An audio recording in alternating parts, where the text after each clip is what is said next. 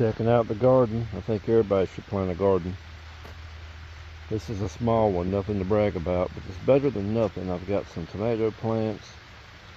They're starting to shoot up pretty good. It's been raining a lot here all week long. Rain, rain, rain. But I got my baskets up. Oh, got a tomato right there. Got a few others. Won't be long, we'll be picking tomatoes. Anyway, it's raining right now. I was going to do a video for y'all. I was going to clear off the cabin spot. I actually picked one. I did get me a couple of ducks for the pond. Here's one of them. We're going to go up and feed him. Quack, quack. Quack, quack, quack, quack.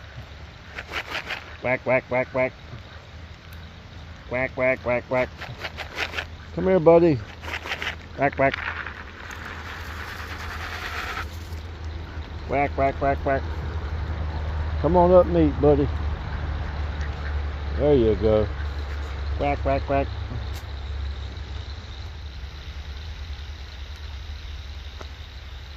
I had two. I know I mentioned my ducks to y'all in the other video. A coworker gave me two. And I'll be darned if I didn't come out here about 2 weeks later and something had killed one of my ducks. And I think it was a turtle. Now, I've not seen any turtles in this pond in years. I don't come down here a lot and go fishing though. I just don't have time. I know that sounds kind of weird. You got a pond, you don't have time to fish in it.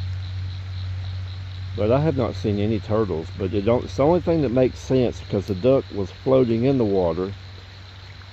If it would have been a predator, a land predator, I believe it would have taken the duck with it and ate it. Anyway, friends, I have chosen a totally different location over here. Now, I'm going to go over the reasons why. I'm not going to yap about it too long, but before, if y'all remember, I'll zoom you in. We was thinking about that location right over there, facing back at the house. I kind of scratched that one off. Well, then, right over there was the other location looking back down the long way of the pond. But the only problem with these two locations is how far away they are. I would have to cut a lot of trees over here just to be able to get the loader around there. And I don't want to cut a lot of my trees. I don't like cutting trees unless I have to. Now keep in mind, I could have designed or made like a log arch and made a path wide enough that I could have got them over there that way, maybe 4 or 5 at the time. But I'm choosing this location right here. And you'll still be kind of looking at the diagonal of the pond. I'll take you over here and we'll look. I weasel my way through the brush here. See, we're still going to have a good view from right here. You're going to be looking over at the dam. The sun is still setting over that way. So this is not a bad location right here. The house will be up there. So I'm going to clear all this out right here. And this is where I'm going to put the cabin. I'll be able to come right through here with all the logs. My loader will reach at least a good 9 foot. So I'll be able to basically set all my logs. I'm gonna go a little higher than normal on the sidewalls because I want big overhangs. And if you look at older structures like your really old homes that have big overhangs, they seem to last longer because you're keeping that water from splashing up on the sides of the house. You get more protection from the elements that way. So if I make my walls high enough, it won't block my windows having that big overhang, because I'm going to have a steep pitch on the roof, if you remember. There goes my duck. Poor fella, lost his friend. I can't win for losing when it comes to ducks. Boy, the rain's starting to come down. So I'm going to wrap this up and get back in the shop. I got some tiny D logs made of scrap lumber. We're going to go over a game plan. I hope you can hear for the rain hitting the roof, but basically what I've done, I took some scrap lumber that I've got and I basically made some D logs. This is what I'll be doing, and I'm only talking about this again for the people that may not know what a D-log is. You're like, okay, he's saying D-log, what does that mean? Most of you know what that means, but just say this is a regular round log. I'm going to go to my sawmill. I'm going to cut 3 sides of that log flat, and one side is going to have the natural round face.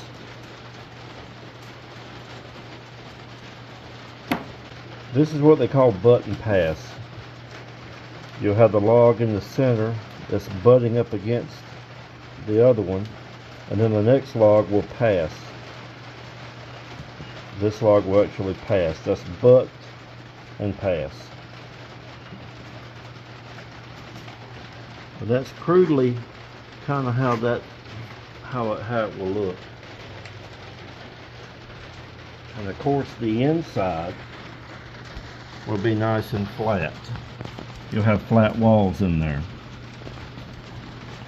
And some people will come to the corners of the insides of those logs and put a chamfer on it. A little angle, maybe like a 45 or something, to give you a little bead right there for decorative purposes, kind of break up that solidness or whatever. But what I'm thinking about doing is I like the chinking joint. You can't do a chinking with a butt and pass. You don't really have a joint to speak of. This is how it would kind of look.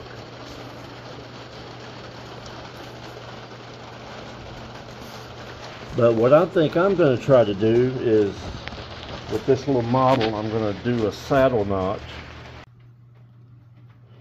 Okay friends, the rain's finally stopped, so maybe you can hear me better. What I done off camera was I took all my logs and I crudely scribed them. Oh, there's a little thunder. I crudely scribed them so that they, I believe this is called a saddle notch, if I'm not mistaken. But I'll hold this model up so you can see how a D-log with a saddle notch would look. And as you can see, that looks pretty good. I like that. I've got the chinking gap that I wanted. It's a simple enough notch that a first timer like me can do it. I feel confident in it. You see how the insides will look.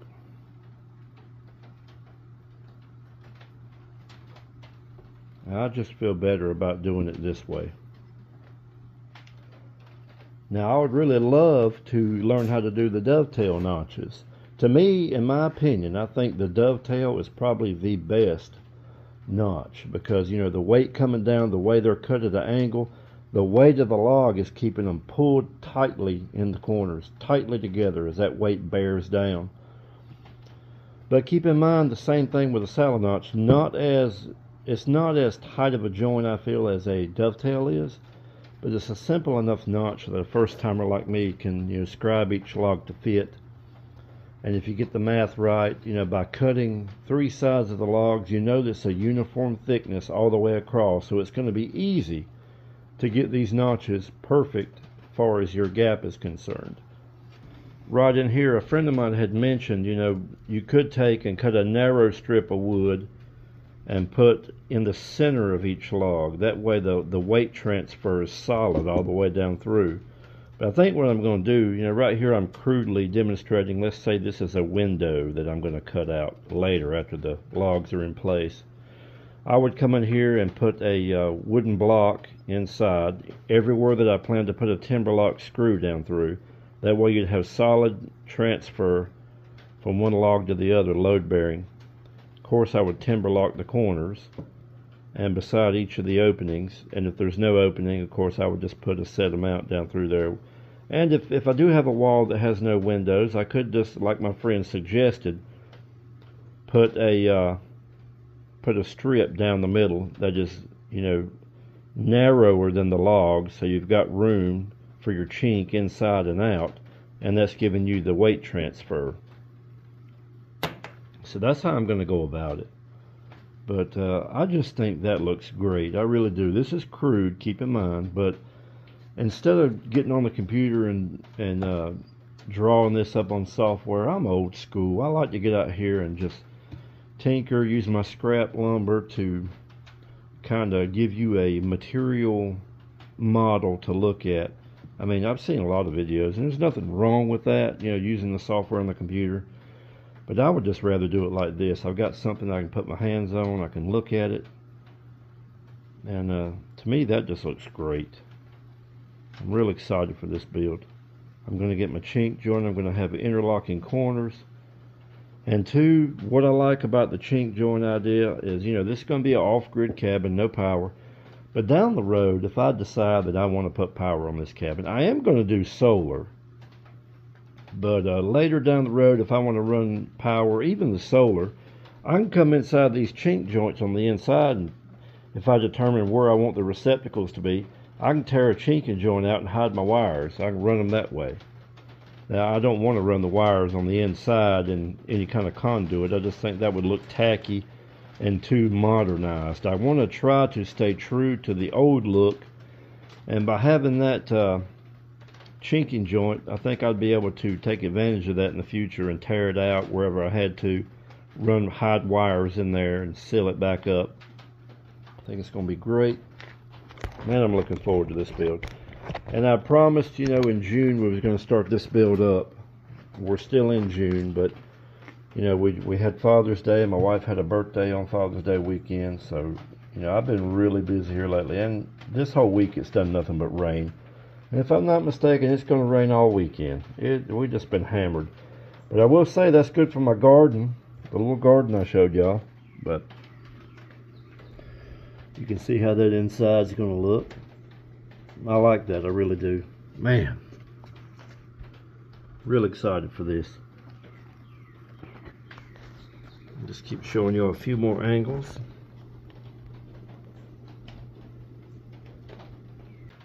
And two, I think I mentioned I wanted it to be kind of like a classic chalet or whatever it is. I kind of want the side looking out over the pond to be mainly windows.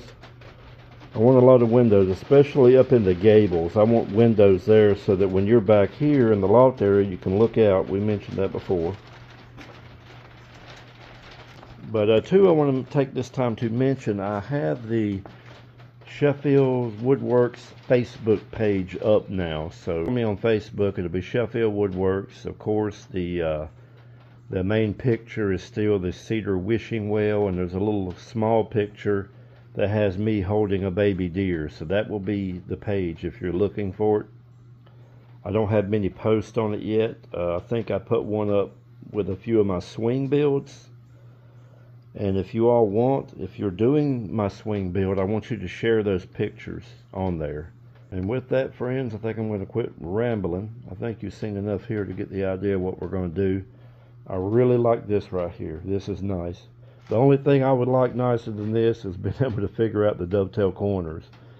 But this here is going to be nice. You can see it here. That's exactly how it's going to look. You know, you'll scribe each log so this one fits down perfect. These are crude, but that's going to give us the gap we want. We're going to get nice locking corners. We're going to timber lock that baby together and come back later and chink it. But anyway, friends, I appreciate you watching this video. Stay tuned. I believe my next move is going to be getting out here and clearing off that spot I showed y'all where the cabin's going to go. You know, I had those two initial places I was going to use, but the place I picked is going to work out way better. It's not going to impede the view of the pond, and it's going to be a little bit closer. I'll be able to get around it with my loader. Not have to take out so many trees, and still have a really nice view. But anyway, thanks for watching. I appreciate you all. Like, comment, subscribe, share if you want to, and look for me on Facebook. Well, the job foreman's here. Hello, Puss in Boots. The foreman says to like and subscribe. And so far, he approves this build. Ain't that right, Puss in Boots? Meow. That's my outside cat.